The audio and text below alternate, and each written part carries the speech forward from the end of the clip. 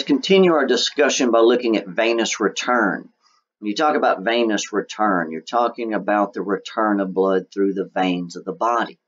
Think about some different ways in which this could be increased. This is a good thing. The quicker you increase the return of the blood through the veins, faster you return it to the heart, the more blood it can pump. So an increase in blood volume will help to increase this return. You got to remember that when you increase blood volume, you're going to increase pressure. Opposite would apply too. Contracting the smooth muscle in the wall of the blood vessel would be a big help. You squeeze that vein with that smooth muscle around it, the valves will prevent backflow.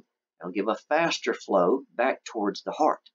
But skeletal muscle contraction is the best way to do this. When you contract skeletal muscles, one thing you do is squeeze some of that blood out of that muscle. And if you squeeze those veins, that's going to move it back towards the right side of the heart faster. Think about the effects of gravity on blood pressure. Anytime you're sitting upright or standing, you got this downward pull of gravity. Well, anywhere above your heart, that gravity is helping to return the blood flow back to the heart. But of course, most of our body is inferior to the heart, so gravity is working against you at any point there. And that's pretty easy to see that gravity affects your blood flow and blood pressure. Think about if you're lying down, if you jump up real fast, you get that downward pull of blood. You don't get enough pressure to your brain and might feel lightheaded for just a second. But again, muscle movement is a very good way to improve that venous return. Think about the control of blood flow through a tissue. In most tissues, blood flow will be proportional to the needs. In other words, when a tissue gets more active, it needs more blood. And primarily why you see more blood go into that tissue is to remove the waste products from that area. Think about like skeletal muscles, and they get very active. Waste products build up fast. That will cause dilation of blood vessels into that area very quickly. Now, of course, the body's also trying to bring in more nutrients, but removal of the waste products is very big. Gives you a big inflow when they're active, and of course, when a tissue's not active, you see less blood flow. Nervous system has a lot to do with controlling blood flow. Think about the sympathetic and parasympathetic divisions with the epinephrine, norepinephrine, and acetylcholine. Remember, when that sympathetic division is activated, that fight or flight, you'll see the blood vessels dilate, in other words, get larger, into things like skeletal muscles, heart, and lungs. You need a lot more blood going to them at that time. But at the same time, it constricts blood vessels going into other things which you're not using at that time. So big change in blood flow. And of course, parasympathetic tends to work in an opposite way. Hormones, epinephrine and norepinephrine, have a big effect on cardiac output. Definitely affects blood flow. When a tissue gets more active, you don't just see a little bit more blood going to it, but maybe 8 times more. That is a very big increase in blood flow. Think about baroreceptors. This is just one thing that the body uses to know what your blood pressure is and to regulate blood pressure and blood volume and flow around the body. Baroreceptors, again, are like pressure or stretch receptors. You find these in some of the large arteries like the aorta and the internal carotids.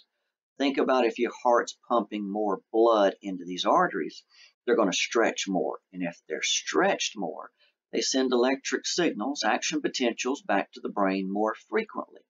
High frequency means high pressure. That's how your brain knows when your blood pressure is higher. And then if your heart's not pushing as much blood into an artery, or for some other reason it's dropping, and the artery's not stretched, it sends electric signals to the brain infrequently. So the brain knows low frequency means low pressure. High frequency means high, right there. And of course, when you get changes in pressure, it can change your heart rate, stroke volume, and other factors to keep the pressure where you want it. Chemoreceptors have a lot to do with your heart rate. Breathing, too, we'll see in other chapters.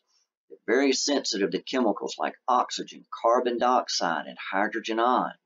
Think about what happens if oxygen levels drop. If you're not delivering enough oxygen to the tissues, you need to make your heart beat faster and harder to push more out. Just the opposite applies too. Too much oxygen going to the tissues, you'd slow the heart rate. Carbon dioxide and hydrogen are the most sensitive of the chemoreceptors. You may think it's the oxygen, but it's actually these other ones. Your body is more worried about the pH balance of your body than it is oxygen delivery. Remember, if carbon dioxide levels go up, so does hydrogen, and a tissue gets acidic very quickly. So if a tissue gets active and more carbon dioxide is being produced, there'll be more hydrogen, and the body wants to get it out of there. Send more blood to that tissue and get it out, and of course you'll bring in more nutrients at the same time. Look at the central nervous system ischemic response here. This results from high carbon dioxide levels in that medulla oblongata. Remember, this part of the brain stem controls vital functions like heart rate and breathing. If you ever don't have adequate blood flow to this part of the brain, and that CO2 builds up and those oxygen levels drop, that is when the body can send your blood pressure very, very high, at least in an attempt to, it will. Again, you don't really want to see your heart rate above about 190, because above that beats per minute gets very inefficient. But it can get as high as 250 or maybe 300. If somebody's heart rate gets that high, it's probably because that brain stem is not getting enough blood. So if that blood pressure drops to about half of what it should be, that's usually when that happens right there. Look at some of the hormones like aldosterone. Remember, aldosterone, one thing it does here is target the kidneys, telling it to hold sodium and water. Well, if the body starts to hold water, that'll raise your blood pressure. This is a hormone, definitely has an effect on your blood pressure. Less of this hormone would do the opposite, lower your blood pressure. Vasopressin, also called ADH. Remember, diuretics cause you to lose water. Antidiuretic causes you to hold it. So if you release this hormone from the posterior pituitary, it tells the kidneys to hold sodium and water. That'll raise your pressure. Just the opposite applies too.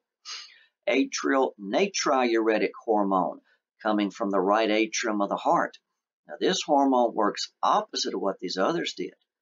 This hormone is released when blood pressure is high. Whenever blood pressure is high and that right atrial wall is stretched more atrial natriuretic hormone is released. And that tells the kidneys to release water, which of course will lower the pressure there. Fluid shift mechanism. This just tells you here that when your blood pressure is high, you tend to force more fluid out into the tissues. And when your blood pressure drops, that fluid tends to move back into it. Helps to stabilize your blood pressure. Shows you that your tissues act a bit as a reservoir for water when you need it. Helps to balance blood pressure too. In the stress relaxation response, discusses the changing in blood vessel diameter to regulate the pressure. You can constantly change the size of those blood vessels by constricting or relaxing the smooth muscle in the wall to keep the pressure right where you need it. So here's some of your pictures once again and the links to the guide.